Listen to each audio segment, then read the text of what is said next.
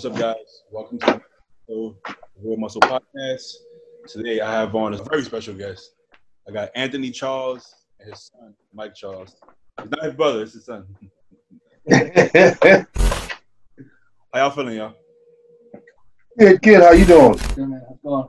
Thanks, man. No complaints. So, I want to start off and ask how y'all been dealing with this whole pandemic as far as work.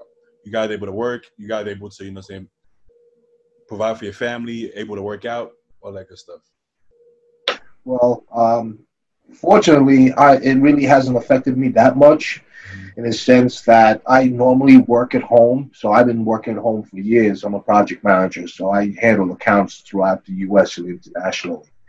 The downside of that is now that they're not in school, they actually invaded on my space. So that's the downside. Matter of fact, let me I'm gonna share the screen, right? So check this out.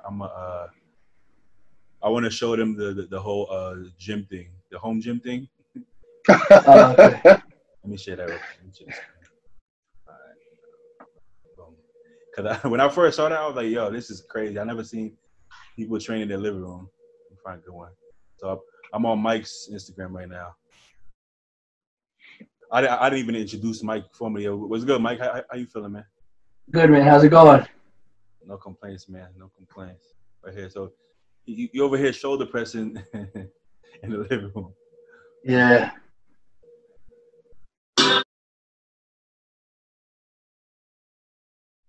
That's wild. Crazy. That's crazy. That's crazy. Pushing it. You gotta do what you gotta do. But yeah, so how about you, Mike? You were able to still get the bodybuilding and work done and all that? Yeah, so gym's closed over here March 15th, I think it was. Okay. I think it was March 15th. Yeah, so me too. so initially we didn't have anywhere to go. So I when I was like 9th grade, 8th grade, I got a weightlifting set for like Christmas or my birthday, one or the other. Mm-hmm. So that set that you see, we pulled that back out the spare room we have, and we put it up in the family room, and we just used that for a bit. I went and bought a few more pairs of dumbbells. I got like 110s, I bought 60s, I had 40s, I had 30s, and then we had 450 pounds worth of like plates. Uh-huh. So we did that for like 2 months, and then we were fortunate enough to come across somebody who has like a studio. Yeah. And from there, we were able to go. We've been going there since about May now. Okay. But so yeah, I mean, we definitely were fortunate that we had something to keep us busy for 2 months, and more fortunate because he's in prep. Yeah. So for him, it was he had to keep going. What show are you getting ready for, Anthony? I'm doing NPC North Americans in Pittsburgh. 13 days out now. So I actually just seen a post about that. It's going to be outside. Is that happening? Yeah, Gary Unit, who's the promoter for that show, it's interesting that when you come across people that normally would just do things according to plan, and then when the plan gets upset, they really don't know what to do or how to go about it. But he's innovative. He thinks outside the box. And I think with having that knowledge and experience, was able to take that and bring the show to an outside arena under tents and still have the capability and have the show, which is ideal, being that you can't do anything here in New York, New Jersey area. You guys are in Jersey. You guys live in Jersey. Okay. No, we're in New York, Long Island, but most of our shows are in New Jersey. Okay. In Teaneck, New Jersey. Like New York Pro, which is actually the same day, is now being held down in Tampa. Yeah. They hold a lot of shows at that Marriott Hotel, right, in Teaneck? Yes. That was my first job ever, was at that Marriott Hotel. So, oh, really? Yeah. So working there, I remember I was into bodybuilding stuff, and then the guys have seen me, and then the employees will be like, oh, he's gonna be next, and I'm like, oh no, I can't. It's funny. Oh well. What you guys make of this whole COVID thing though? Do you think that it's been like exaggerated? Do you think it's warranted? How do you guys feel about? Like, I think we've had open discussions on it. You know, we don't always agree on everything, but we don't disagree on everything either. You know, so it's good to have a conversation and dialogue with someone, you know, with some level of intellect, and you can actually have a debate on different points of view. So it is what it is, you know. And the thing is, you have to, for me, in my specific situation, have to think again outside the box of what is normal, and then take a look and see how can we still achieve the same goals by doing or performing something else, you know, and still stay in line with the plan. Okay. But like, how do you feel about that, Mike? You seem like you got a different opinion. All right, so he's a project manager. He's still able to work at home. My girlfriend, myself, and my mom are all in the teaching field. Oh. So we literally have not worked since March 13th, I think it is. March 13th.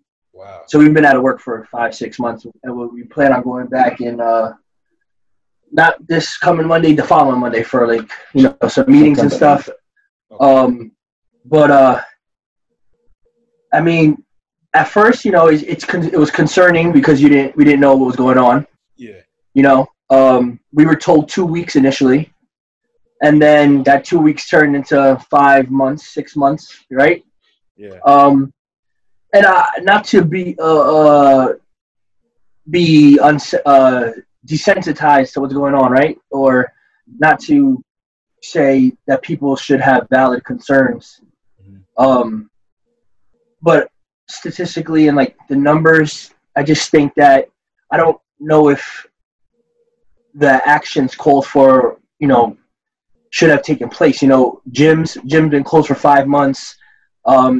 You know, gymnastics places, dance studios, you know, and some of the rules seem a little contradicting, right? Like, you go to a restaurant, you have to wear your mask while you walk to your table. When you sit down, you don't have to wear the mask. Some of the places out here, like bars and things, they had to, in order to go to the bar, they would have to sit down and order food in order to drink as well. So some of the things, they were conflicting, you know? Yeah. And then we have states around us like Connecticut. They're going. Their gyms are open. Pennsylvania has gyms open. New Jersey's gyms aren't open. Our gyms aren't open. But, you know, you go to the grocery store, we go places like that, and they're crowded. Yeah. They're packed, you know, and, you know, you touch things. You don't know who's touching what.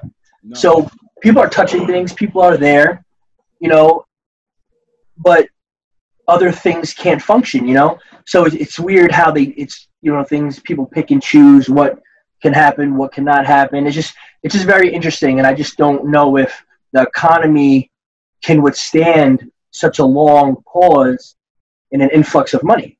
Yeah. You know, they just pretty much said, "Oh, this is not going to make money," and it's not fair to some of those business owners. You know what I mean? Yeah.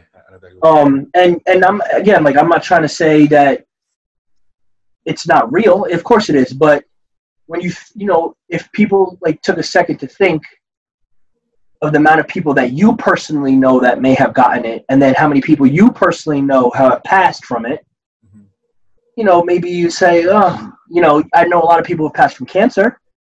Yeah. We know of a few people who may have passed from heart failure. How many people do you know have passed from COVID? That's the thing. Okay. I believe it's extremely contagious, and a lot of people do get it. And we could be sitting here, we might have it too. But as far as, you know, how it is, I think that's the part that is kind of confusing, because my mom is a nurse at a nursing home, right? So they tested all of them, and basically virtually all of them had it, including my mom. They didn't. Oh, okay. They had no symptoms whatsoever. My mom didn't have anything. After they told her, she started like, oh, wait, am I sick? Then she started, I think I got to. Double check. Yeah, let me check. But like she was fine. And now she's fully cut and everything. So I'm like, obviously when there's something scary and new, we don't know about it, that original 2 weeks was definitely warranted. Like, let's see. Like, you know, the numbers are going up. Let's take right. it. At what point, like, it's been, what, 6 months now? Yeah. At what point do you say, like, we can't live like this forever, right? Like, right. Eventually, because everything kills people. Like you just said, cancer, you got heart. Right. And people have the argument that, you know, with this, like, I can't spread cancer, right? Like, I can't touch you or sneeze on you and you're going to get it, you know? But this, you know, it's more about us protecting one another, where if I sneeze in your face, you would get it, type of thing. Yeah. And I understand that, but also as adults or people who, you know, have a conscience, you should know better and be responsible enough to say, look, if I don't feel good, I'm going to stay home. Yeah, exactly. You know, if I have a runny nose, I'm coughing, let me go to the doctor, get checked, let's see what's going on. Yeah. And I'm not going to go to work. I'm going to tell my boss, I'm going to tell whoever is in charge. You know, I think they've taken that responsibility aspect out of it and left it up to governors as if we're children and we can't, you know, think on our own. You know, you know, everyone has their own opinions on it, but I think the longer that this goes on, the more I'm like, it's interesting, you know. And we're going back to school in 2 weeks, and there's a lot of things in place that are, you know, they're interesting, to say the least. And I guess we'll see what's going to happen there, you know? Yeah. It's the whole thing's been wild, you know. I guess there's no right way to handle it because we've never been through it. But right. I don't think this is it. I don't think Yeah. You know, the thing is that this affects every part of society, from the social aspect right to the business and the large corporations. Yeah. Large corporations will survive. For a good percentage of them, they will survive. Maybe large corporations that are operating in a red, guess what? They were operating in a red to begin with. They were going to go Chapter 11 to begin with.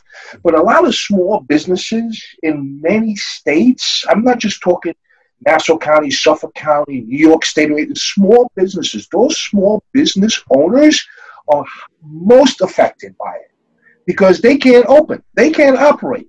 Now, how do you maintain a lease? Because at the end of the day, they still have to pay that lease at the end of the month. Yeah. You could rent an apartment and you can get a waiver to say, okay, you don't have to pay rent for 3 months, you know, so you don't get evicted. But when it comes to the lease, you don't pay that lease, see you later, goodbye. It's over. I agree, yeah. But basically, like Mike said, we have to be able to make our own choices, because what if I'm willing to risk my health a little bit to be able to feed my family? If I have to choose one, well, do I want to feed my family? Do I want to take this risk? I may choose feeding my family, you know. So at least it gives you a choice to choose. Yeah, you know, it's live or die. You know, I studied martial arts for 35 years, and for the 35 years, my professor always said to me, when it comes down to it, somebody's trying to take the last breath of air from your body, you need to respond. And if that response is with deadly force, then so be it. Yeah. And that's the only time you should ever have to use deadly force. That's actually like a perfect segue. So you say you did martial arts for 35 years, right? When did you get into bodybuilding? You know, I always trained. I always had, you know, just like I have here at home, you know, a small gym set, you know, benching, you know, throughout high school and college, always in the gym training, but nothing to the extent or this level until it was probably around 2011 to 2012. Oh. And actually at that time frame, you know, he was doing football, and he went from football, he was down in the weight room, and he was like, I don't know, pressing 315, 405 in high school, you know, senior year. And, this really led him towards that new development. It was a new door opening, a new phase of his life beckoning him. Mm-hmm. And as he moved into that arena, I shut down martial arts because I had my own school for about 10 years. Oh. So about 2011, I shut down my school. In 2012, you know, he was so much in depth with this. He met his first coach, mm-hmm. which is, you know, who's actually competing in the Olympia this year and competed last year was Sean Clarita. And Sean, which was his first coach back in like 2011, 2012, had him compete up in Buffalo. So we went up to Buffalo for his first competition. So the picture that he had posted on his Instagram, that picture was taken up in Buffalo like 2011, 2012, before I even thought about seriously getting into competition or bodybuilding. Which picture is that? Oh, I just posted it like yesterday or the day before. It was the transformation picture. I think I seen that one, and he was like heavy, right? Heavy set. Yeah. 242 pounds. Yeah. It's the latest picture up there. So, Okay. yeah, it's right there. Yeah, that's not 242 pounds of muscle. Don't even look like the same person. He looks like a different person. That's wild, man. Yeah. Wow. Yeah, so I think it was like shortly after we came back from Buffalo, and he won. He was doing what? Team knowledge. It was actually I don't know if you heard it. It's the IMBF. You know who the IMBF? International. Yeah, Henry. You know Henry you have on there? Henry Jackson, yeah. He used to do the IMBF too. That's dope. Yeah, so it's like it was a natural organization. Yeah. I think that's like a great way to get into it, to see where your genetics are at, for sure. Yeah, exactly. And at such an early age, I'm actually glad he went that route. Mm-hmm. And as he, continued that route, he had asked me, I think it was like 2012, what do you think? And I'm sitting on the couch watching football, eating my, peanut M&Ms, and playing Texas Hold'em online. And I go, think about what? He goes, think about competing. I go, well, I'll get back to you on it. So I'm just sitting there, I'm throwing M&Ms in my mouth and watching football, So I guess after like 5-10 minutes, I said, you know what? Okay, I'll give it a shot. Mm-hmm. And rest is history. That's crazy. That's kind of wild. What was like, did you have anybody you like look up to at that time? Because I feel like because of your age, I'm interested. Did you look to the guys your age, or like the guys from like the certain era, like the golden era? It's hard because you don't see bodybuilders my age, in this age group bodybuilding anymore. I'm coming in on the downside. As they're leaving, I'm coming in. Yeah. And so the people that I've been the era. I'm sorry to cut you off, but like the era, like do you like the golden era type physique? I love Ronnie Coleman. I think he's just a beast. He's very inspirational. But when I met Dexter, that was enlightening. I met Dexter down in Miami. He didn't really. He came into bodybuilding after me. Yeah, so he's not. You know what I mean? Yeah. So he didn't really. He doesn't have that back history on it. Right. Like that back history of the '90s guys or the '80s guys. When he came into it, he saw what I was doing. Yeah. You know what I mean? So he, after going to shows, he started seeing what was going on. And so like my guys became his type of guys, but I'm more of a historian than he would be. You know what I mean? Mm-hmm. Mm-hmm. So, I didn't even say your age. How old are you, Anthony? I just turned 60. That's dope. I think that's the best physique I've ever seen at 60. Honestly, Thank you. Like the skin is still tight too, because sometimes that like the glutes and hams, sometimes it doesn't look as tight. The older you get, mm-hmm. it's all there. Like it's yeah, a lot of hard work. Mm-hmm. I think in bodybuilding, a lot of bodybuilders, I'd say probably 9 out of 10 bodybuilders think they're not good enough. I mean, even at a pro level, always, because we criticize ourselves. We are the most critical people of our own physique. We look at every little detail. We try to improve that. Maybe a little bit twist here, maybe a little tighten here. Maybe bring this up a little bit. I need bigger arms. I need bigger legs. I need to tighten my glutes. We're always looking to do something to increase our performance and better ourselves. You ever notice the guys that think they look good don't look good? The one at the gym in front of the mirror, you know, you don't look at the guys, or like sometimes I also coach clients, and sometimes I'll have somebody email me, hey, I want to be like on the Olympia stage. I'm like, okay, what have you done so far? Like, oh, I've never competed. I'm like, what? How about you take a step? Like, how about you want to compete first? First of all, look like a competitor, then step on the stage, you know, a novice, show something, and they'll go straight to the gun. I think I can be a pro in classic. And I see the pictures, and I'm kind of like, what? Like, you got, you know what I'm saying? You got to have. I think what's changing now is, how old are you, Mike? I'm 29. Okay, so I'm turning 28, right? So when we started, right, when we started training, it wasn't cool to be a bodybuilder. Like fitness wasn't like it wasn't a thing because social media wasn't big. So we just loved to train. It was fun for us, right?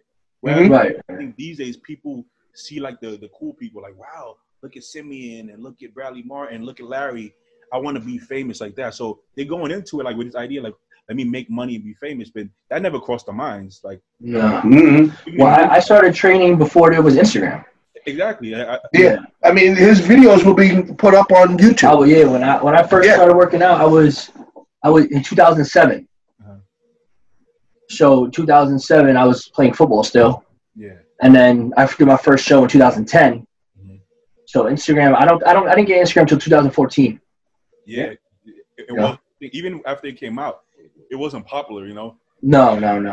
The thing, and that was just never the goal. So it's hard for us to relate to that. Guys be like, "Oh, what keeps you motivated?" And I'm like, "What? I don't need to see something to motivate me. Like, I actually enjoy it. You know what I'm saying? So it's like, right. Yes, it's like saying what motivates you to go party. Like this, it doesn't need to be motivation all the time. You just, and that's just it. Oh, it's Friday. I'm motivated. So now you have guys that want to look a certain way, but they don't actually enjoy training, and that's going to be an uphill battle if you don't enjoy the process. Like, not saying that we enjoy every workout, right? If you're on a diet, sometimes the workouts can suck a little bit, but I mean, after we're done, we're still like, wow, I already got busy. So if you can't find joy in it, I think you're doing it for the wrong reasons, man. I really do. That's why I think it's important to, a lot of people might disagree with this, but as he said, when I was 19, I did my first show, and it was in the INBF. Yeah. And I did that until I was 21, and I turned pro, quote unquote, right, in INBF. I won my pro card in that organization.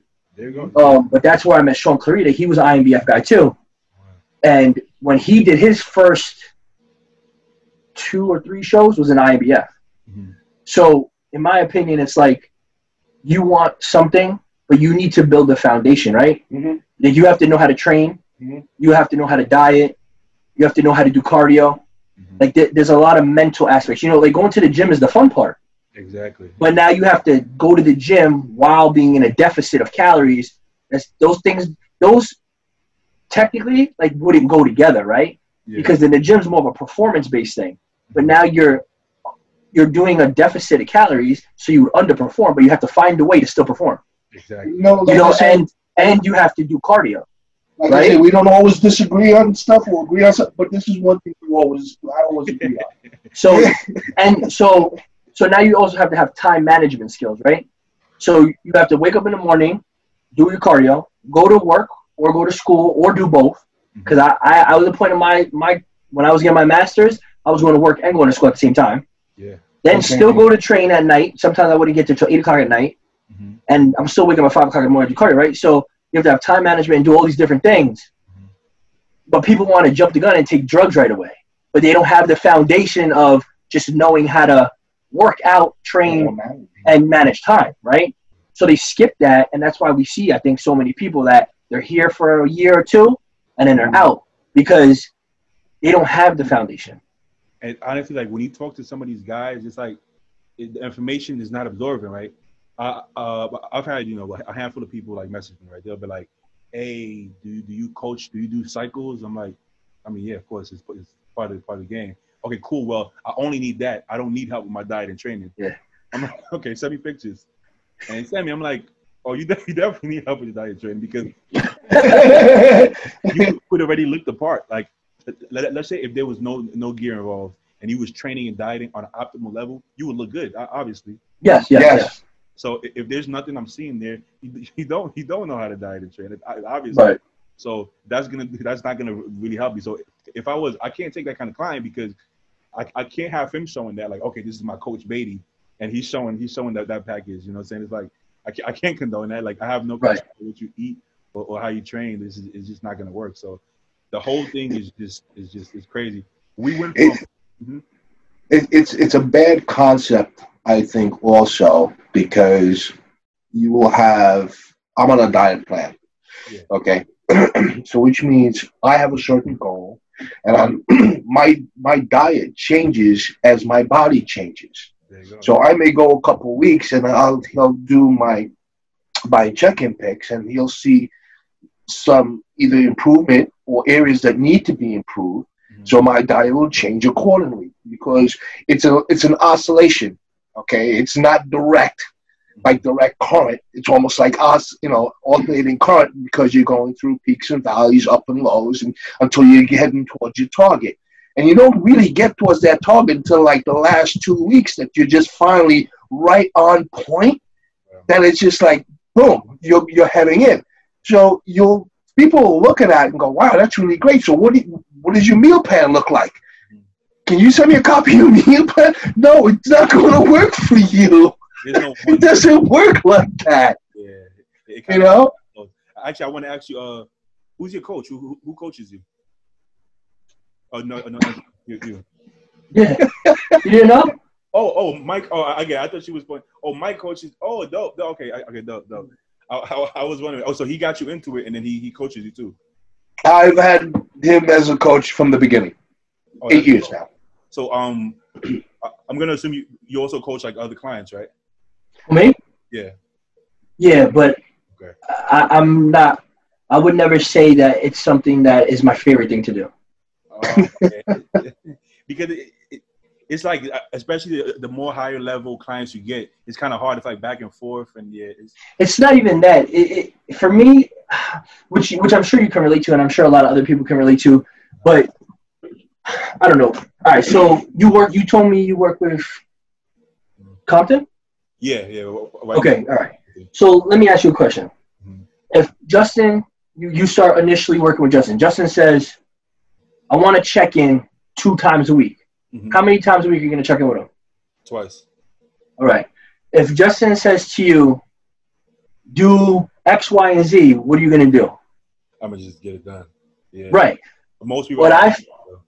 What I find with a lot of people, and it probably goes back to what we're talking about Instagram, mm-hmm. is I have girls. I've had girls DM me.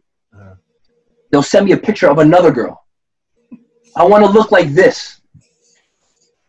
In my head, I'm like, 1, you have no idea what she's doing, like, or what she takes. Mm-hmm. 2, you don't know how long she's been working out for. Mm-hmm. And most of the time, people have these outlandish goals, right? I want to look like this in this much time. Mm-hmm. And I tell people, like, building muscle is not as easy as you think it is. Mm. Not even close to as easy as you think it is. On top of those same people, sometimes they don't want to do stuff. You'll be like, do 50 minutes of cardio. Oh, but it's busy. Yeah. Right. And that comes down to the time management portion, right? Yeah.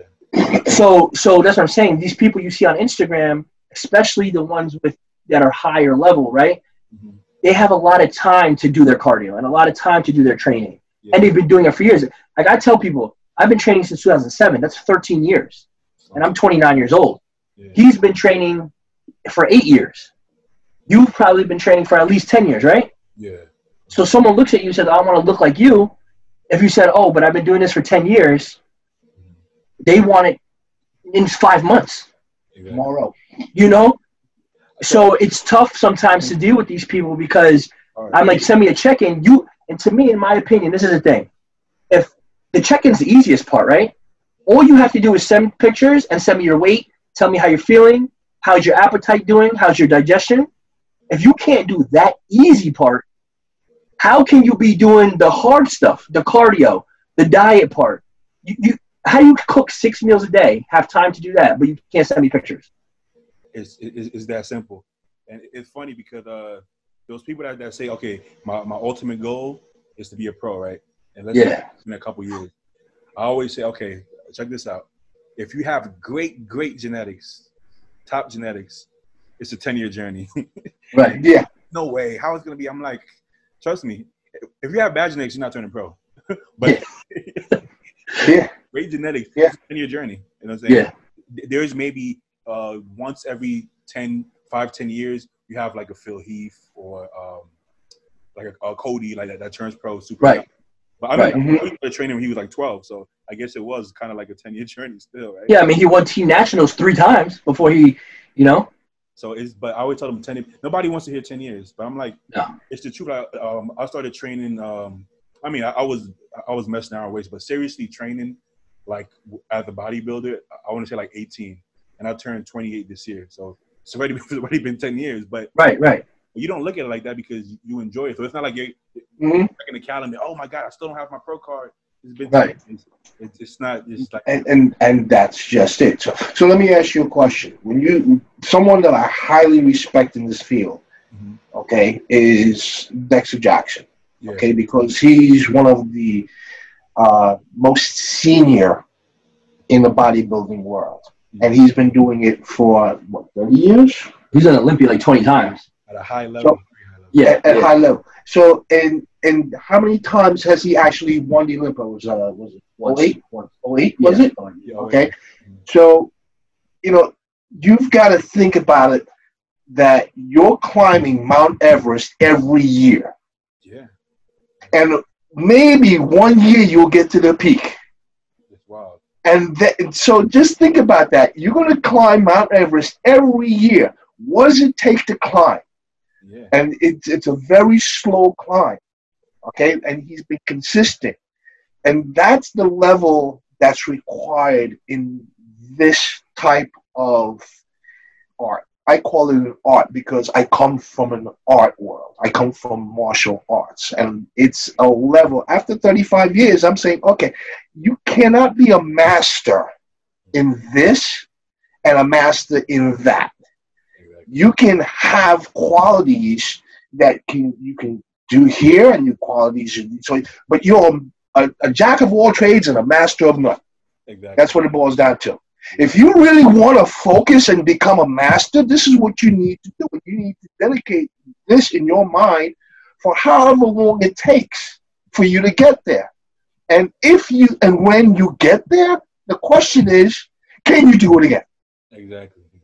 So talking about Dexter, right? So I train at Gold's Venice, like not all the time, but whenever I feel like driving there. And a lot of people think Dexter doesn't train hard for some reason. I don't know where they get that from, but if he trains hard, some people say he trains. Yeah. Now I wouldn't even say light. Like when he does free weights, he doesn't go heavy. But when he does the machines, he'll still put 3 1/4 plates on the Smith machine and still rep that. When he does the machines, he stacks every machine.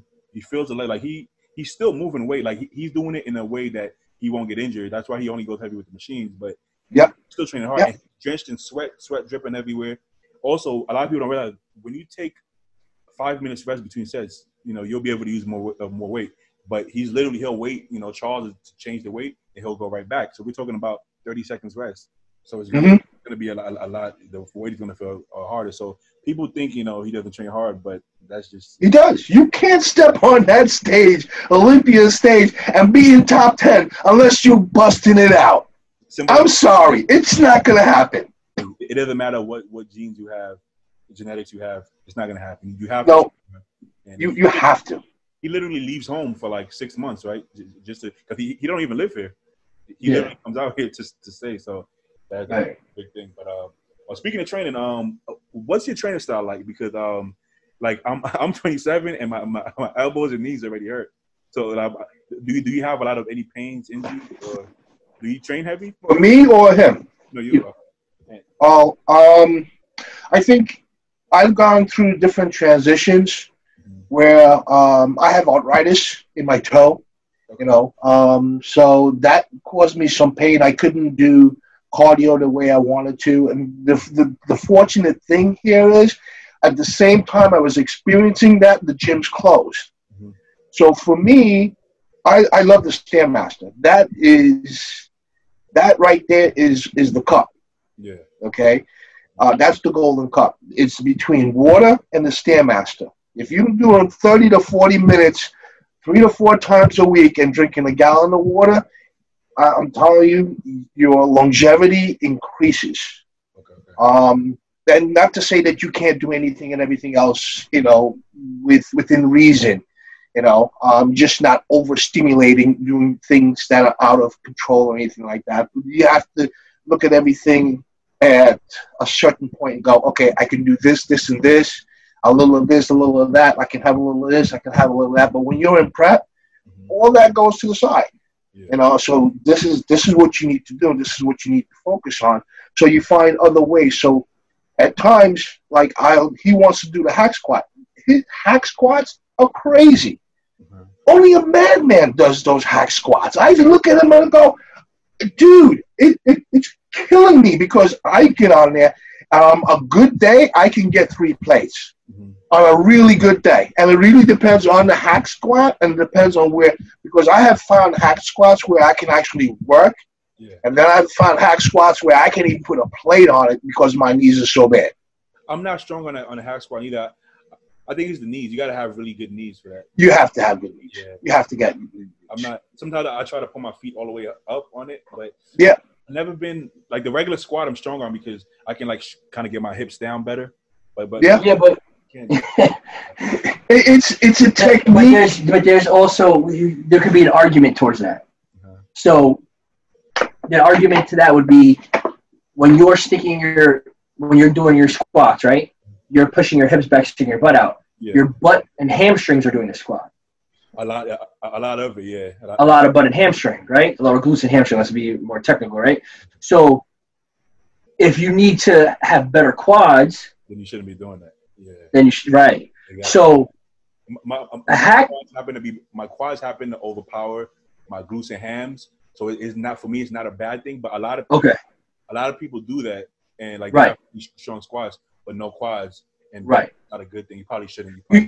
You can see it with powerlifters right off the bat, right? They can squat a lot and then they don't have big legs. Mm-hmm. So in a way, though, the hack squat could be almost dummy proof, right? You take your feet, you put them down low. You have a lot of knee flexion, meaning, everyone says when we're growing up is right, don't let your knees go over your toes. Yeah. Well, if you really want to hit the quads, they have to, right? Exactly. So I think a big thing, and we'll work on it when he's done with this more, but for me, what I realized is mobility is very important. Mm-hmm. For everything, right? Like, so squats, hack squats, press. I think the more mobile and flexible you are, the more you take the risk of injury, right? Less susceptible to injury. Yeah, good point. Like, think about all the pec tears we see. A lot of it. The shoulder injuries, the people with knee pain. You saw guys like Ronnie Coleman, Flex Wheeler, Kai. They could do splits, right? Good point. There's some guys that they can't even touch their toes. But you have 300-pound guys that do splits. We never seen Flex or Kai get injured. I mean, Ronnie never had like a injury as far as tightness. He just had like a back spinal injury. But he also squatted 800 pounds. Yeah. Wow. But if you look at his form when he did that, he was low. He was. So he had good knee flexion. For sure. Think about going 800 pounds that deep like he did. People would crumble. And he was doing like high bar squats. His knees were coming forward. Right, exactly. So I think, there's a lot of things that people can do to work on their flexibility that when they get into a thing like a hack squat, they could benefit from it for their quads. I see a lot of people, they go on the, what the V squat is? The V squat? The V squat, it's like a machine. Connected? People call it a hack squat, but it's not the hack squat. Oh, you lean forward? And they face the pad. Yeah. Okay. And they stick their butt this way. Yeah. And their back's like bent. They're like this. Yeah. I'm like, you got this all glutes and hams. That's the thing, and in general, like a free weight squat, honestly, it's not the best quad builder. I think it's an overall lower body builder. Yeah. But let's say if you have bad quads, and let's say decent hams and glutes, then you probably don't need to be doing a lot of back squats. You know what I'm saying? You probably don't. Yeah, I think like back squats. So like if you're new, right? So say your first 5-10 years of bodybuilding, you should be doing squats. But I think it's because you said like you need the overall development, overall mass. But I also think that free weights, squats, deadlifts, they build a mindset. So like there has to be a certain amount of aggression to be able to squat 4 plates, 5 plates, right? So when you can have that aggression and build that mindset to be able to attack weight like that, when you go to something like a leg press or a hack squat, that's no problem. Easy, yeah. You know what I mean? So I do think that foundation of building in a level of aggression, you know, I think that will translate over. It does.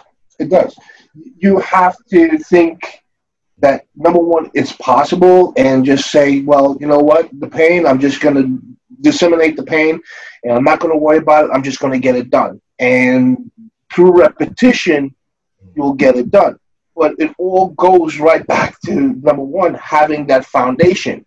Where is your foundation? Because if you want to build something, you need to build it on a strong foundation. Otherwise, it's just going to crumble over time. Do you use more machines than free weights, or are you a free weight kind of guy? I like both.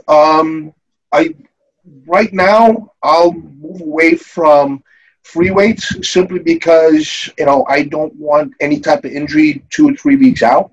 Yeah. So like we were sitting just 2 days ago, I was pressing 315 on a Smith machine. Mm-hmm. I still have the drive to hit that 315, but you see now the difference between a regular press and a Smith machine, now I have stability. Yeah. I'll still get my 315, but with the stability that's necessary to make sure I can recover.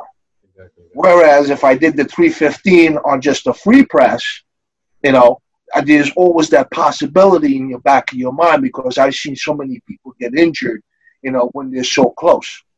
Okay, so basically you train smart. You do what you know. You have to. Without you don't go for any PRs. You're not going for any. No, not at this stage. Not at this stage. Sometimes I have to rein him in though. I do, because you did you play sports? Yeah, I played basketball and football in high school. Okay, so the same thing here. I played football. So we are more free weight people. Yeah. And I've been hounded about it by my coach. Yeah. Like he believes in machines and things like that. But sometimes like I'll have to tell him like, all right, like we're not going to go to 315. Like let's do 2 sets of 225. Like, are you warm? Are you sure? Are you sure you're warm? Like something like that. Like, because he'll want to go. Like once you get in the gym, the blood starts flowing. You start tweaking a little bit. You can't turn it off yet. Yeah. Let me take it easy today. I'm not feeling good. And once you get in there.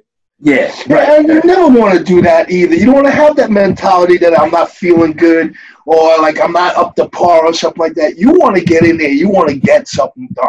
See, so I'm like that. Some people don't I'm ready to go, and he's pulling me back. And like, yeah, just like, step back a little bit. Let's go for a little bit of higher volume over here and a little bit less on the weight. So, okay, I'll do that. Yeah. And it works. It works. It still works. I guess sometimes you got to be smart. But some people don't get that mindset. Like, even with Ronnie, like the situation he's in right now, like, obviously, like, it will be best for him to stop training. But I mean, it's the mindset we have. Like, it's like, how do you? Yes. What else can he do? Like, yeah, you're gonna work. That's also people talk about mental health and sanity, or you could even talk about the quarantine with this, right? Like that's something that's keeping him sane. Yes. It's keeping him alive. It's keeping him happy. And I think that's the difference again when we go back to talking about the Instagram bodybuilders. We do this because we love it.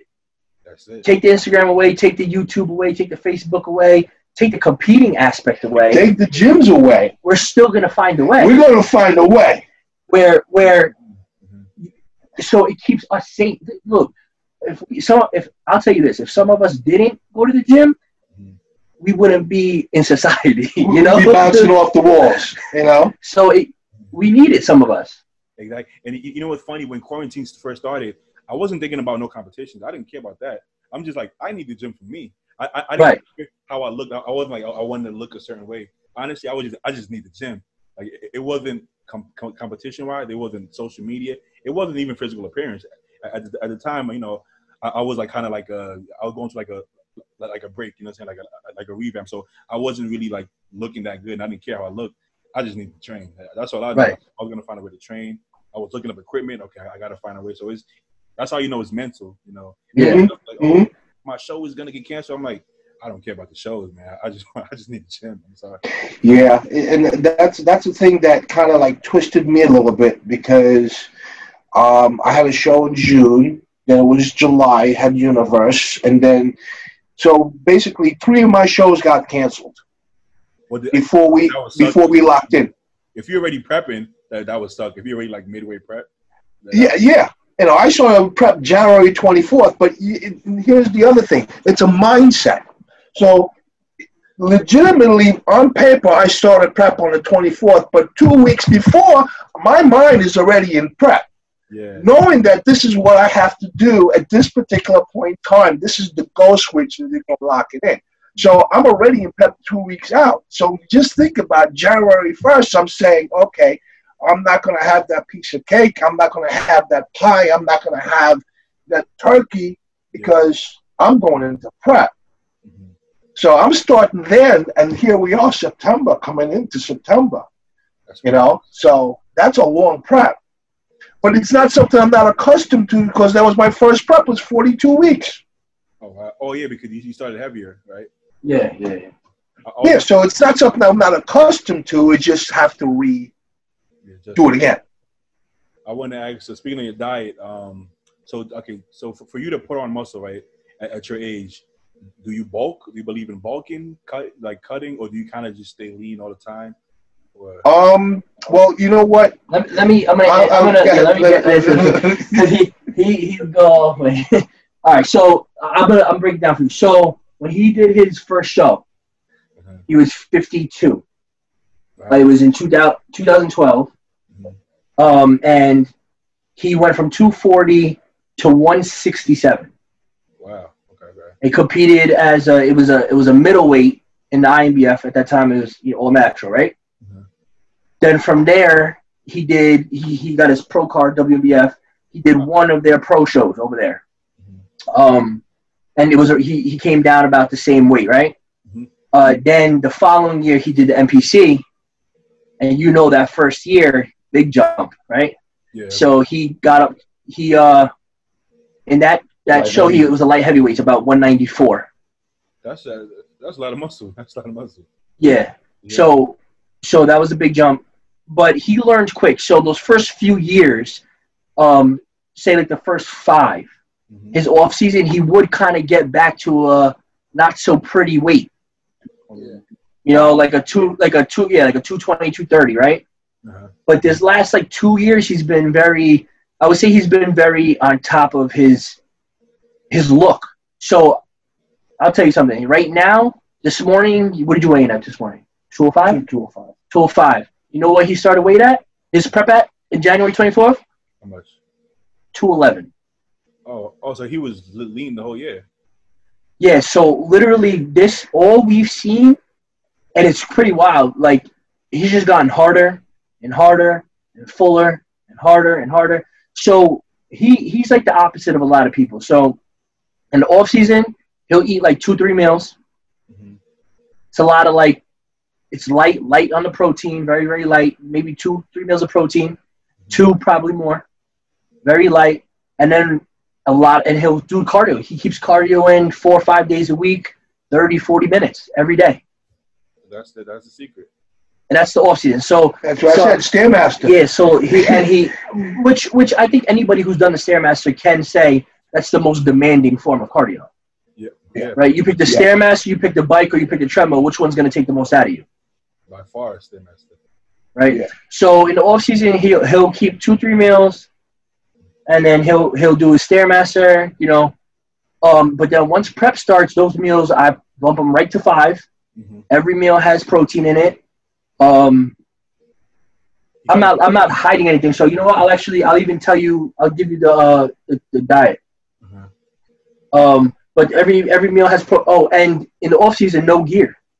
Oh, there we go. There we go. So it's kind of cool because it's like the opposite of everybody else. Yeah. So I'm an advocate of the blood work too. Mm-hmm. So try to make sure everything is good. Yeah. So once the prep starts, it's like we can have some fun because he's been like cleaned out. Desensitized. So, like your body. So actually doing blood work before we even start the prep There we go. to make sure that we are in the right frame. And yeah. You want to hear something funny? Yeah, I'm here. All right. So I was getting ready to do the blood work, and I had creamer, that morning in my coffee. Yeah. So what happened was we went to get the blood work done and come back, and what was high? His fasting glucose, his fasting blood sugars. From the creamer. From the creamer. Was high. Like non-sugar creamer, right? No, it had sugar. Oh, okay. Yeah. But I get the blood work back, and I'm like, there's there's an issue here, right? I'm like, either you're gonna be a diabetic, something's wrong, or you did something and I need to know. So I'm like, what did you do? Like, think about it. I'm like, what'd you have before? He's like, coffee. I'm like, all right, what'd you have coffee? He's like, creamer. I'm like, how much do you have? So I put the shit on the scale and measure it on the scale. Shit comes out to like 40 grams of sugar. Yo, it's crazy because like I feel like when you measure protein, you probably usually need more. But when you measure like sauces and stuff, it's way less. You're like, whoa. Mm-hmm. It's crazy. Dude, it was only for like 6 ounces. It's crazy how it adds up though. So I was like, you know what? I wanted to buy a glucose monitor. Yeah. So I had him check it 3 more times every morning for the next few days, and no creamer. I'm like, you gotta take that shit and cut it out. No creamer. See what happens, and then obviously it comes back normal. Yeah. And I was like, dude, you're gonna be a diabetic. The thing is, you have to have someone like your coach who's gonna look at those little things. Because it's impossible to be putting in the work and thinking about a million things at a time. So I always say even coaches have coaches. Like and that's it. Yeah. You can't do everything at once. Like if you're a doctor or a surgeon, you're not gonna sit there and give yourself surgery. You need somebody else. Exactly. I said that to his coach one day. I go, listen, you could be a brain surgeon, but trust me, if you needed brain surgery, it's not like you're going to give it to yourself. You're going to have a brain surgeon do it for you. So that's the eye that you need. I think it's important for bodybuilders to have blood glucose monitor and blood pressure band at home. Just keep an eye. So I don't use it often, but every once in a while I check just to see. You never know, you know what I'm saying? Because a lot of us eat so many carbs and then we cut it down and we're doing all this stuff. So and it's important too because even the growth hormone desensitizes you a little bit too. Exactly. Blood sugar. Sure. Right. So it's important to know like what's going on, and that's the thing. Like when you're doing a prep with somebody and you're starting off, if you have all these variables that you don't know, can you pull the prep off? Yeah, I'm not gonna say you can't, but dude, you have people like your cholesterol's messed up, your A1C's messed up, your blood glucose is messed up, and then you're gonna try to feed them things you don't even know what's going on. And the other thing is, a lot of people at the beginning, they're not even honest with themselves. So how could they be honest with their coach? No. If you ask them, send me a list of supplements that you're taking. Oh, vitamin C, vitamin D, vitamin E. You taking a multivitamin? Sometimes. What else? Oh, that's it. Meanwhile, you go, something's wrong. And even with the blasting stuff, you have, like, say you get a new guy for prep, right? Like, that wants to prep with you, but they've already been running everything under the sun. It's like you have no sensitivity to that anything anymore. The crazy part is, you know how much clients have left me because I made them come off? They don't want to hear that. Yeah. Like, your show is 4 months away. Like, we can't just keep running. I'm like, now we got to come off at least for a little bit. Yeah. They don't want to hear that. Like, the last thing they want to hear is the coach telling them to come off. They hate it. But what you want me to do? Just have you run stuff for for 12 months. Like, and you know you're absolutely right because there's no growth. If you came off for a couple months, you give your body an opportunity to grow naturally. So when you do introduce it, there's a receptor to it. It actually responds. And that's where you see the change. I even him, I have to tell him sometimes, I'm like, you got to lay off the caffeine. Yeah. Even things like that, right? Like, so you might have a client, come to you drinking 4 cups of coffee a day. It's like, okay, so now we can't even think about, you can't even think about using like caffeine as a fat burner. No. You know? Because I'll like say like with cardio, I'll be like, all right, like let's add in 200 milligrams of caffeine and, you know, maybe we'll do some Yohimbi with that, with cardio, right? Yeah. If you have somebody that already does 500 milligrams of caffeine, well, that doesn't do anything for them. There's nowhere to go from there. So I'm like, you have to take a break from the pre-workout. You have to take a break from the caffeine. You have to take a break from the fat burners. I think you need to take a break from everything. So with him, when I get him and, you know, the off season's over and he's only eating 2 meals a day and doing 30 minutes of cardio a day, 40 minutes of cardio a day and off of things, to add things in, to add food, it's like, oh, wow, I get a response. Something's going to happen. Like, you know? Yeah. I feel like for me, let's say in the past, that's 2018, let's say in the past 2 years, my gains were kind of slowing down, right? Kind of slowing down. It was like, I'm like, am I reaching my limit? What's going on? I'm still young. Why am I hitting this wall? And last year, May 2019, I had pneumonia. So I went to hopefully it wasn't COVID for all. It could be COVID for all we know. It was early. It was early. A year early. So I'm in the hospital. I was feeling a little tired, whatever. Oh, I'm tired. I would work out. Like, I still have my YouTube video. I'm on a video talking about, sounds like I'm making an excuse. I'm like, I'm not feeling this today. I don't know why. I'm just, the energy not there, whatever. And then it came to a halt. It came to, I would do a set of curls, and I couldn't breathe. I'm like, okay, something wrong. I go to ER or whatever. Long story short, I go to ER. They say both my lungs are full of fluid. So they induced me into a coma. I wake up out of this coma 5 days later, and I was getting ready for the USA's during this time. So I wake up from the coma.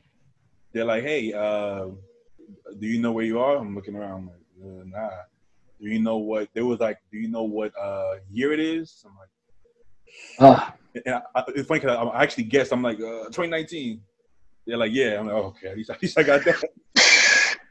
They're like, well, like you're like completely lost. Like 5 days is a long time to have no activity. Yeah. So long story short, I lost all my gains, whatever the case is. From that point on to literally right now, I made some of the best gains I ever made. My body was so sensitive because after, like, I literally had to learn how to walk again. I wasn't eating anything. I mean, I didn't eat anything for 5 days, right? So like my body was so desensitized. I was like, so sensitive because for so long I was kind of just pushing. Small little break, push. So obviously, I wasn't on any gear literally from, I guess that's May 2019 to, let's say, 6 weeks ago. So I don't even know how long that is. Almost a year. Yeah. So a little over. So imagine how I'm responding. I'm like fresh every day. Yeah. Hey, I see change. Literally, every people at the gym, like every single day, I'm changing. So like that's what we were talking about earlier with the foundation. So for a full year, you found it in your head to still train, still do your diet, still do what you had to do. That other stuff is the icing on the cake. Exactly. So now it's going to just take you that much higher because you have all this already. Exactly. You know what's you got a good strong foundation. If you go to my Instagram, I was hitting PRs. I was hitting PRs natty. And then and then I started going to like this private gym because, you know, all the gyms closed for COVID. So these people, they don't know me, right? So they don't know what I used to look like before. So they see me, they're like, yo, bro, like, what are you on? I'm like, nothing. They're like, oh my God. Oh, man, like, no, cause you serious? I'm like, there's no reason. Honestly, I'm like, I know you're not gonna believe me. I'm not on nothing, but I don't know what to tell you. So now rebound. Yeah. So now I'm back on. They're like, oh, I think he might have been telling the truth. I'm like, bro, it doesn't work how people think it works. Like, you'll be surprised how much muscle and strength you can build. Kind of, honestly, to be honest, I didn't even know that was possible to PR off year. You know what I'm saying? But your body has done it before, so it's like. Yes. But yeah, I want to ask also, do you get any like work done to like keep yourself like and do you feel like a chiropractor, deep tissue massage for Anthony? Actually, I have seen a chiropractor on occasion. Haven't seen a chiropractor, I would say, in the last 3-4 months, simply because he started to introduce stretching after our workout. So by stretching after the workout, it actually helps to loosen me up a little bit. So now I have a little bit more flexibility, and it also increases my circulation. Okay. So I've not had to go see the chiropractor, which is a good thing. Knock on wood for that. Yeah. But in the past, there are times when I was, I'm doing deadlifts 4 or 5, and I'm trying to get, another plate on there, and all of a sudden I go, oops. No, that's it. I'm done. and I go, oh, shit, I got to go see this guy tomorrow because I'm done, and everything is out of whack. So I'll go through another adjustment, and then maybe like 5-6 weeks later, I'll revisit that 4 or 5 on a deadlift. But, the thing for me is I listen to my body, and I know when something's right, and I'm in tune. And I can hit it, and I know when something is not right, and I go, no, not today. It ain't going to happen today. How about the massages? Do you get any, like, deep tissue work, anything like that? I've seen so many people doing deep tissue massages and rubs and everything like that. I'm sure it works. It hurts. That's I don't have time. Yeah. I'm still working 50 hours a week, still doing massive amount of cardio, and still running a household. So I'm all over the place, at the same time. So I don't have time to take. I think that's a luxury. It's nice to have, and I probably would do something like that when I'm not in prep. Yeah, and I always tell you that's something to do. Like you got to have just extra income lying around because as expensive as bodybuilding is, you can't be chalking up $120 every week for. No, not at all. And then go ahead, but also for me, like it's so uncomfortable, man. It's so uncomfortable, bro. Oh, Man, I can't. I don't want to do that. He's used a roller on me. I tell you, I swear I'm gonna die sometimes when I felt it, especially in my like quad. That's where I feel it the most. The leg. He used a roller on there. Like, dude, that's a leg. That remember that's a leg. It's attached to a body. And he's going on it. But the one thing I must say, what's that bubble that you used? Oh, the crossball? Oh, the cupping? The cupping. He's used the cupping on me a few times, and that's helped. If I had to pay for it, I probably wouldn't do it because I haven't done it. But he's actually used it on me, and it has helped. Yeah. So I would definitely continue to do something like that. I never tried that one. But so my goal is when I'm 60, I want to look like you, right? What's the best advice you could give me for longevity for me to be able to continue doing this till I'm 60? I'd say 3 things. 1, water content. Okay. You've got to have at least a gallon of water a day, minimum. I haven't had water this whole interview. Yeah. A minimum a gallon a day. He's got me up to almost 2 gallons. Oh, yeah? Okay, and that's during prep. So outside of prep, I would say definitely water. Cardio definitely helps. It doesn't matter what kind of cardio you're doing as long as you're actually doing some level of activity to get your heart rate going. So you can go out and walk. My wife goes out and she walks 3 miles a day. Sometimes if she's stressed, she'll go out and do another 3 miles, So, when she goes out for a second 3 miles, I go, oh, she's stressing now. That's it. Leave her alone, But everybody needs that to spend that alone time, spend that time to just focus and rejuvenate, And really, it's just stress is good. It's like gravity. It's like lifting weights. So it's just not excessive to the point where you're going to go ballistic. Okay. So certain levels of stress is good to keep your mind tuned. But I think all in all, it's a quality of life, not an environment which is over stressful. It's not an environment where you're hitting weights heavy. Every time you go to the gym, you're doing heavy because you'll never survive for a long period of time as far as longevity is concerned. You've got to look at it and you've got to quantify it, and look at the quality of it, the quality of the workout. So sometimes you may want to go in there. You can be in there for 2 hours. Sometimes you be there an hour and 15 minutes, an hour and a half, when it depends on the type of workout that you're doing. So everything is within a cycle, and everything has a purpose and a meaning. Okay. So I already had you guys on for a while. I don't want to hold you guys too much longer, but I want to ask, who you guys got your money on for the Olympia? Well, he's back. Yeah. He's back. When you turn around and go, unfinished business. Yeah. But here's the thing, okay? And I'm going to give it to him next. If he didn't come back, it was going to be an open field. Yeah. And the reason why I say it was going to be an open field, because Dexter could have walked in there and taken it again. Yeah, you. Okay? Because you don't know where these guys are training. Okay? And he's going to break it down for you, because some of them are international. They can't get here any longer because we shut the borders to them. Mm-hmm. Okay? Like Iran, Iraq, Kuwait. Okay? You can't compete from over there. So that cuts out a couple of guys right there. I've been hearing they working on some tricks. I'm hearing Big Ramy working on some tricks. I don't know how he's gonna do it. They gonna sneak in. Sneak in. But like I've been hearing, same with Bonac. But Bonac saying he's gonna do it. I don't know how they're gonna do it, but they finding some loopholes. Hopefully, I hope everybody's there. But they're gonna be down El Paso crossing the border. Like it seems like everybody's prepping, saying they're gonna do it. So. Hey, yeah.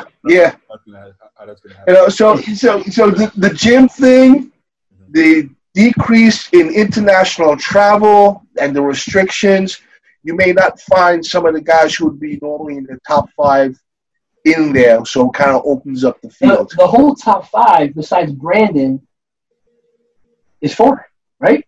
Yeah. So so it was Brandon, Hadi and Bonac, the second 2 and 3, right? They're both foreign. Yeah. Who got 4th? Was it Dexter? No. I think Dexter got 5th. Who got 4th? Kukla? Well, regardless, Rolly, right? Yeah, so Rolly, Bonac, Hadi, Ramy. Those are big games. Oh, and then you have to remember, Brandon usually goes to Kuwait to train and then comes back. He's not gonna be able. He might go to Dubai instead, something like that. Right. So like everyone's plans are, they're in shambles. And as of right now, Vegas isn't even fully open. No, this is all crazy, man. Do you understand? Like, so they might, who knows? They might have to put it in Florida just like they do with every other show. They might have to put it. And what's his name? Samson. Right. He couldn't get to Tampa, so he was. What did he go to Kuwait or? Well, he went. He's in South Korea, I believe, trying to do that show, but he's like locked in a room, like. Bro, yeah, he was like crazy in quarantine. 2 weeks in quarantine. So think about it. You have a bunch of guys that are coming from overseas that make up our top 10. It is an open field. Like if for Phil Heath to come back, this is a perfect year. Yeah, he's gonna walk out with it. I think that if Phil Heath is at even as minimal as 90%, he can win. He's got it. He's hard to beat, man. Like how do you beat? Like I think it's funny to say, but he's not gonna be appreciated till he leaves, right? Like the guy is one of the best all time. Think about him being gone for a year. How the tables turned on the way his narrative. Exactly. Remember when he was winning, it was a negative. 1 year gone, everyone's like, "Come back." Yeah. It's no one likes the publicity. The guy that's winning for some reason. It's the publicity. And it goes in every sport, every aspect or every genre there is. Right? Think about it. Like no one likes the president. You're right. Yeah. No one likes Mr. Olympia. LeBron James is getting a lot of hate for some time. Right. Think about like even celebrities. They can't even like go outside without someone saying negative about them. Yeah. But everyone loved Kai. Yeah. Everyone loved him because he didn't win. But I guarantee you, if he won 2 or 3 people, it's time for someone new. Oh yeah. You know. Yeah. That works. So yeah, I would say unanimous decision. We all agree on Phil with.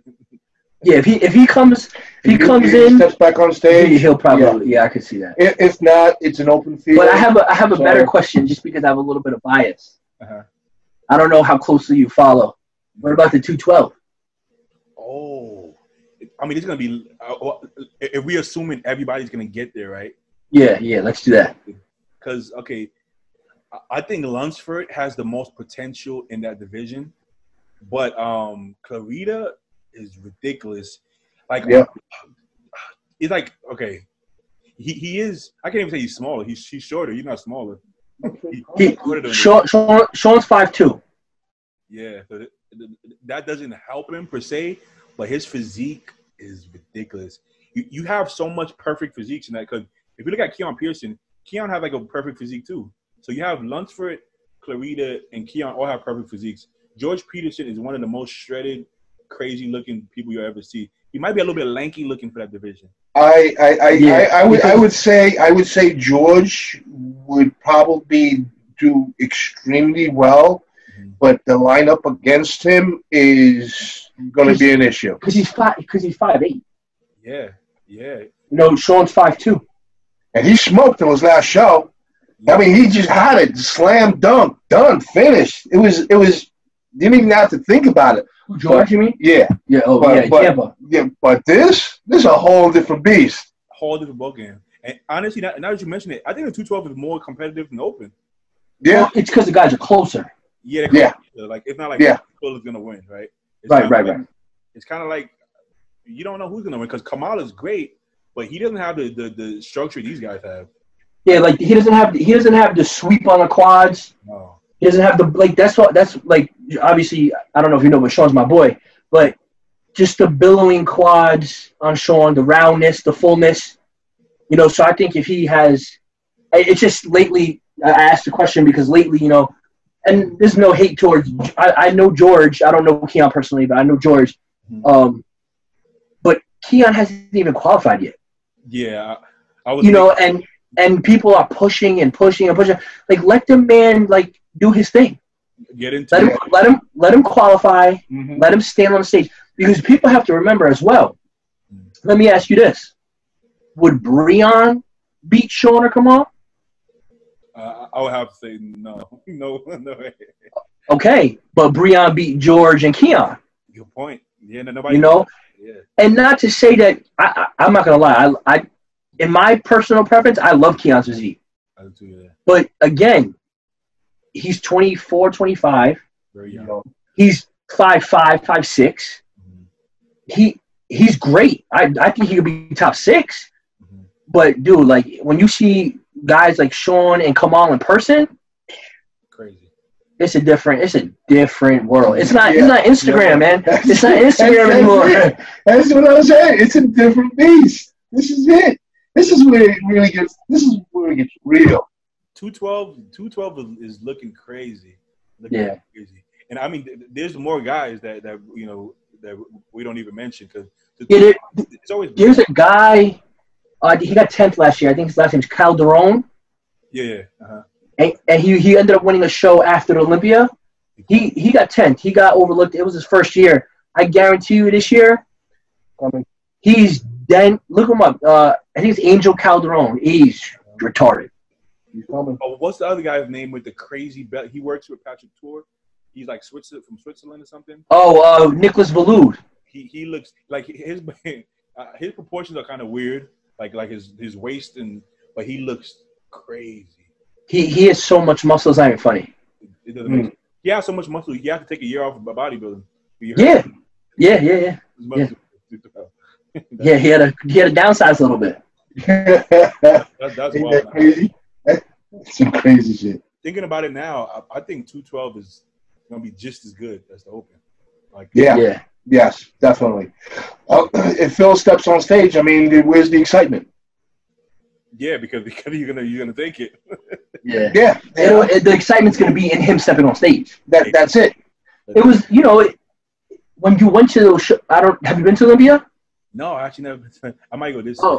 Yeah, it would be cool if you go this year. I was planning on going this year as well, but I went in 2016 as well. But I'm sure you always watched it. But it's like it came to a point where it was like, all right, who's going to be second and third? You know what I mean? Yeah. You kind of knew. Mm-hmm. Mm-hmm. Phil is one of the most complete bodybuilders we've ever seen, and he's not going to be appreciated fully till like after he retires. Yeah, I agree. I think Phil, the quality of his physique, like when those hamstrings, the glutes, the back double bicep, that back double is like, whose back double is better than that? The only one ever came close is Kai. No. But that's one at Olympia. It would have to be. I would say it's between Phil and Ronnie had the best back doubles. Yeah, I would say so like from head to toe. From an overall back double, yeah. Yeah, glutes, calves, like anything. Yeah. It was crazy. Yeah, it was wild, man. Oh man. But listen, you guys been great, man. Is there anybody you guys want to shout out? Like any sponsors, anything? Well, I'm just gonna say, with the Olympia coming up, I'm just really hoping that Sean Clarita will be able to take it this year. Yeah. So I'm backing him all the way. He got third. He got third place. Yeah, he got third last year. Yeah. I think I can't see Kamal. Kamal is great, but I don't think he could beat Sean, man. Oh, you know what Sean told me? He told me, which I guess we couldn't see over the screen, but he told me that seeing Kamal in person, he said that he was so dry. Okay, that makes sense. He was like he said that they had tanning the same time. Yeah. He said it was weird. They had tanning the same time, and when he saw him, he was like, gee, he's so dry. He said, so as long as he could match that dryness and condition, I think he's bigger than him. Yeah. So maybe it was that pushed him over the edge, but I don't know. I think that Sean has better proportions than him, in my opinion. So, he looks like a flex thriller, bro. He looks like and like crazy. It's crazy. Yeah. Ridiculous. Any last words for you, Mike? No, I'd like to thank you for letting us come on. Thank you. That we definitely appreciate that. That's definitely cool of you. And hopefully we'll talk again, and if not, maybe we'll see each other at Olympia. Exactly. I definitely look forward to doing this again. I can't thank you enough. Of course, man. Thank you guys for coming on. You have any? Did you plan out your next show, or anything, Mike, or no? I was gonna take the year off anyway, so it actually worked out because the whole quarantine, everything out here is canceled. I mean, you used to live out here, right? Yeah, I did. Yeah. Yeah. So like the Atlantic states, the Easterns. Yeah. Those are the big. These are the big tri-state area shows. Those are canceled. Yeah. Wow. They've both been canceled. So I would have had to requalify if I wanted to go back down anyway. Yeah. So it wouldn't have worked out for me regardless. So thank God I want to take the year off. So maybe Atlantic states in June. That's a big show, yeah. Yeah, maybe that if the world is back to normal. Hopefully, man. Hopefully by next year. But thank you guys for coming on. I'm definitely gonna have you guys on again. Probably after your show, Ant. Yeah, maybe that. Thank you. If he wins, that would be pretty cool. That'd be perfect. Yeah. All right, guys. Thanks for coming on. Thank you. Thank you. All Thank right. you so much. Appreciate it. Have a good night.